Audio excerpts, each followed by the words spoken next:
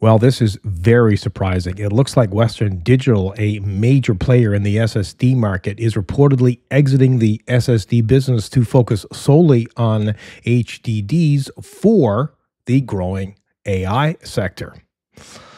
This shift means that their SSD product lines, including the popular Western Digital Black Series, and I have a couple of these drives myself, and I've been a fan of Western Digital drives for decades, a very, very long time.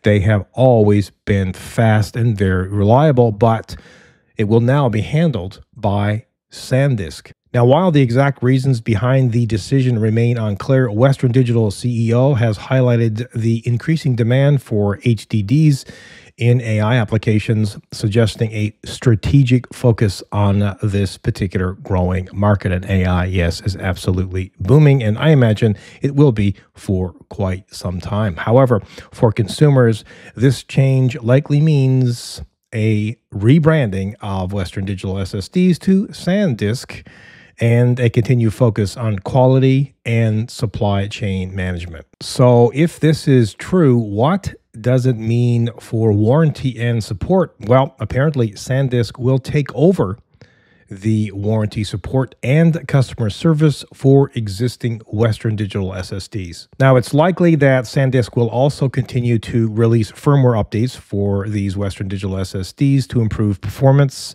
compatibility, and I guess security. But yeah, I guess it's over when it comes to Western Digital and SSDs, and this is rather unfortunate.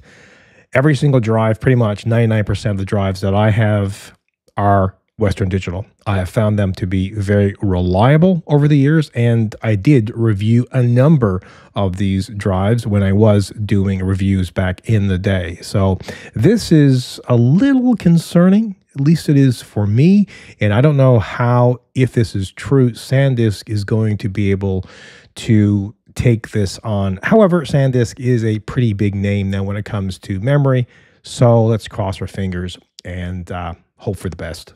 What do you guys think about this?